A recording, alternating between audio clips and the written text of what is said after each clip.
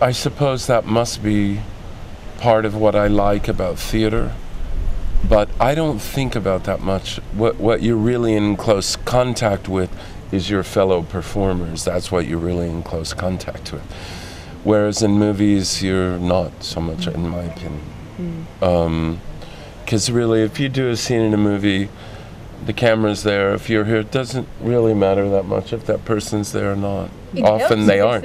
It can help, depending on who it is. It can help a lot. But if theater is really a living organism, and that communication is a living thing. It's living. It's ephemeral, and movies don't. I don't know, deeper. Just it because movies certainly have no depth whatsoever in the making of them. When we say movies, we mustn't confuse the making of a movie with what an audience sees. Yeah. These are two very different things. Whereas in theater, those aren't very different things. Those are very, very similar things. The painting you worked on is the painting you'll see. The painting you worked on in terms of a movie is definitely not the painting you'll see. And last time you've been in Recklinghausen, you played a murderer.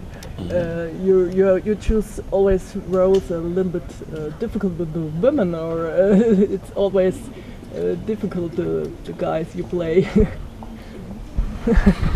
Why? I don't know.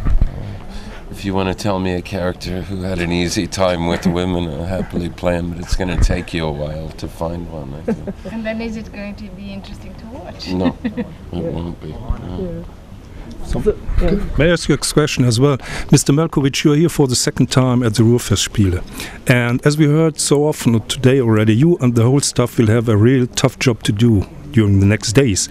Do you find at least a few time to look around what's going on in this area, perhaps behind the beaten path?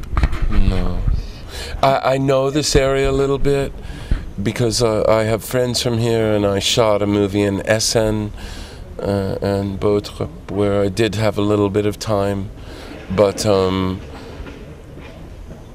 we're here to work, and that's what we do. Thank you.